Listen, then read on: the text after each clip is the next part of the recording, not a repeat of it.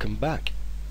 Now that we have our orthographic reference material and our frame helpers in place, the first thing I'm going to do is create a new layer.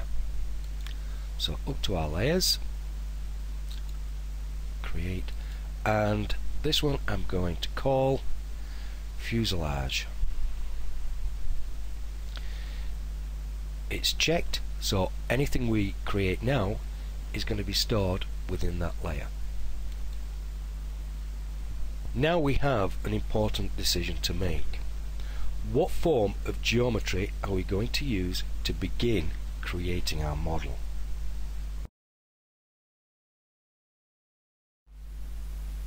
Well, we could start with a basic box or rectangle.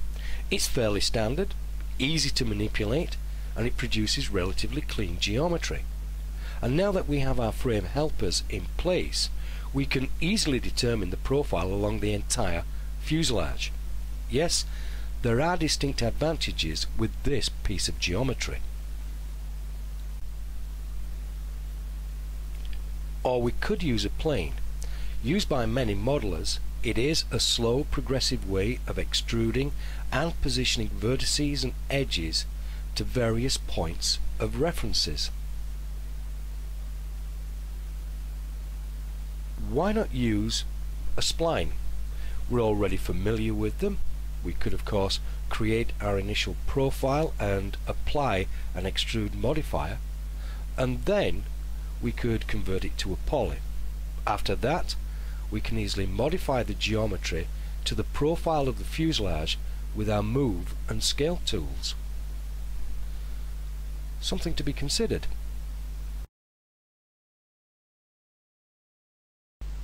Now, there is no set rule for the type of geometry that we begin modelling with. It's something which comes with experience. Now, I'm sure that you've noticed that I tend to do a lot of preparatory work when considering a model, and I do like my workflow to be well organised and ordered. Plan your work, work your plan.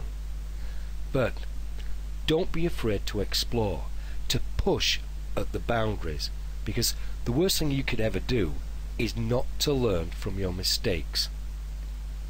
And whilst experience tells me that these three options are valid, nevertheless, this model is best served if our first piece of geometry is to be a cylinder. But first I'm going to select our front viewport, so I'll hit the F key. Let's zoom in, pull that down. Then I'm going up to our layers manager, into our frame helpers, and I just want to hide the fuselage sections. I want to keep E,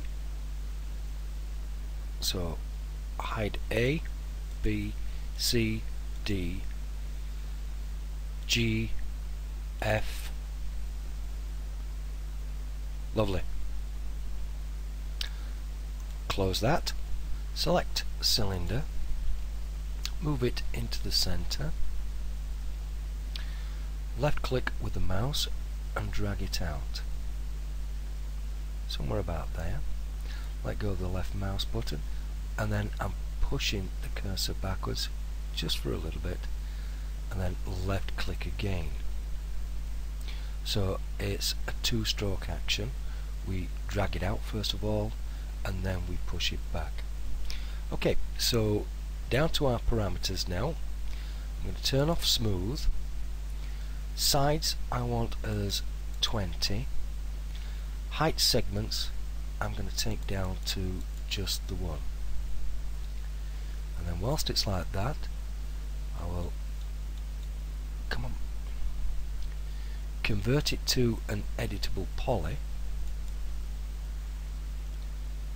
Go into the editable poly there, select polygon, click on that polygon and press delete, and then there's a black one, click on that one and press delete again, and it looks as though it's disappeared, but don't worry. In fact, now I think I'll hide our reference material completely. Just close that down for a moment, and if we move over here to our vertices now, we can see a ring of blue dots or blue squares. I'm just going to pop up to the editable poly section here and move this bounding box up to about there, so it's encircling this here. Now if we go back to vertices, we can see that we've positioned them within this area here. Next, I'm going to just go out of the box here and left click and select all of those vertices. They've now turned red. Pop up to our scale, and now I can actually scale those inwards, and what I want to do is just get them so that they more or less line up with this profile here. Now I can see it's not really centered, so just pop up to select our move tool and let's move them over a little bit, about there. Then select our scale tool again. This is just a little bit of faffing around to begin with. Once we get these done, now I can pop down here and we have a soft selection. If we open this up and I say use soft selection, fall off about 20. If I now just select a couple of these, you can see that they change colour. It's going from red, orange, through to yellow, green, and then blue. Well, if we select our scale tool again and I now start scaling, what's happening is it's scaling from the top outwards by varying degrees. So if I select the bottom ones now, the emphasis has shifted from the top to the bottom. So if I now pull this out, I can begin to shape and modify this with a little bit more accuracy. Let's increase that bit there, then this bit here. We can adjust the fall off here, so moving it down, and you'll notice it goes paler and darker. So when I move that in, it's affecting those closer to the top than it is to the bottom. Let's try that. And as you can see, we are slowly getting there. The other way, of course, is to actually use our move tool, turn off soft selection, grab that and move it into position, making sure, let me just undo that, and there's a reason, best explained now. We have two vertices, the front and the back, and what I did then was I grabbed the front one instead of both. So if we're doing that, pull our box across, we've selected both then, and then just move that in. Do the same on the other side here. It's a little bit more work, but it does the job. Let's just move that one across. So what we're doing now is lining up these vertices to our profile. So there is various ways that we can do it using the soft selection. Let's just move that down to there,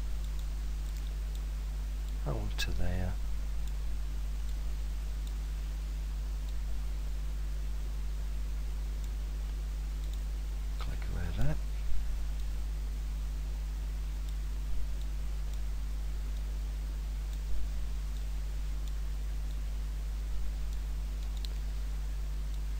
doing for time wonders.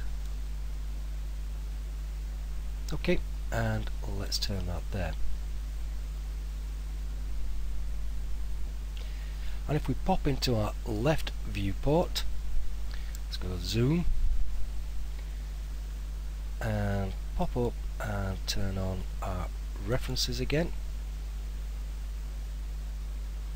Close that. Zoom out a little bit. Bring it across. And there we have the beginning of our profile, which, let's just go Alt X to make it a little bit more, or reduce its opacity. Zoom in a little bit.